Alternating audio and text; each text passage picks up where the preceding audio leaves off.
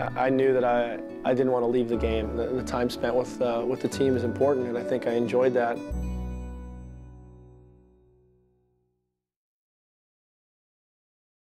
I grew up in Chula Vista, California. It's a good spot to grow up. I pretty much spent my days in the driveway, playing basketball, kicking the ball against the garage, much to my parents' dismay as I broke the garage and lights and many things around often. I was born with an atrial septum defect, which is basically a hole in your heart. It's just something that occurs at birth, and they didn't find it until I was 5 or so. So it was great that they found it. I was able to have basically that surgery repaired. I haven't seen a doctor for 20 plus years, well, probably more than that, probably 30 plus years now. So all is fine with that, and everything's good. I couldn't really play till after a heart surgery, but when I was about 6, I started playing and just picked it up. I was more, I guess, technically solid as a youngster, and kind of kept that as I got taller. The recruiting was a lot different in those days. We're being recruited during our senior year, as opposed to many kids are making decisions earlier this time of year, this era. But San Diego State was a big school. They were in the Final Four, probably 2 years before I went there, so they're very solid soccer-wise. It was an easy spot for me to go to. I got a little bit lost and struggled a little bit academically my first semester. There was a better opportunity academically and soccer-wise at University of San Diego, which was just probably about 10 miles away. So just across town to a smaller private school allowed me to probably be a little more disciplined and focused in my academics. I also knew a number of players that were attending there. I think having a successful senior year there, I guess I turned a few heads, in that aspect, and was able to get drafted. And after a very disappointing junior year, to be honest, where I broke my leg, my hand, and my collarbone in that season. So, I broke my hand playing basketball right before the season, and it kind of started off a difficult junior year. So, the senior year, be able to come back, rebound, and have a strong year, and get noticed. Professional soccer was a lot different in 1992 when I was just finishing school. MLS hadn't started, and there wasn't a lot of opportunity outdoors. So I started the season indoors, went over on a trial in Belgium, and stuck in Belgium for about 6 months. And you had professional players, and there was a guy in our team who played in 3 World Cups. So the experience level of that team was very good, and it was a high level. And we were taken care of as far as athletes, as far as our equipment, meals, and things like that. It was just all first class. When I was playing professionally, I knew that I didn't want to leave the game. I think I enjoyed, part of the, just the environment. I think being around the athletes and, the camaraderie and the time spent with the team is important, and I think I enjoyed that.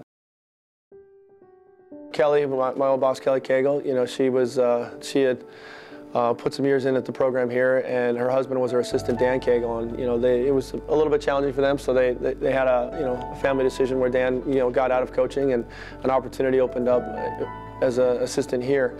Just a huge opportunity to be at Virginia Tech, and just the opportunity to be in the ACC and to help develop and grow the program was what made my decision.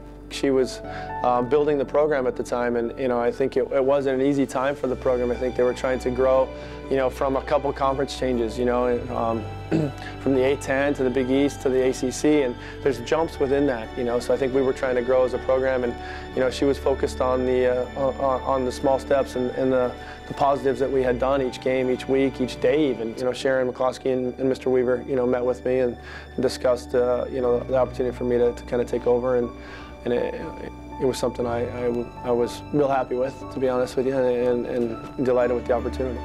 I think the toughest part is just trying to balance all the aspects of the program. I think as a head coach, you're probably involved in every aspect, and making sure everybody understands their role and how they can get better and how they can fit within the program is the toughest part.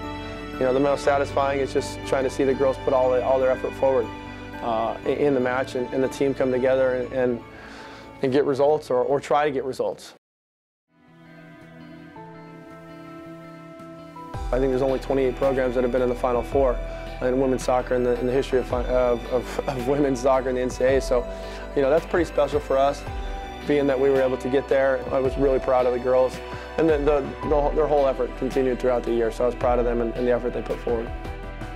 I think you've got to be open to listening and seeing what's going on around you. I think sometimes being quiet and understanding what other coaches might be doing, or being more of a sponge and kind of receiving some information, whether it's a training or watching games, trying to see what coaches are doing or players are doing, as opposed to try to impact always right away vocally. Just try to be more, sponge-like and receive information and try to I guess calculate in your mind what's working, what's not, why things are done, and that aspect.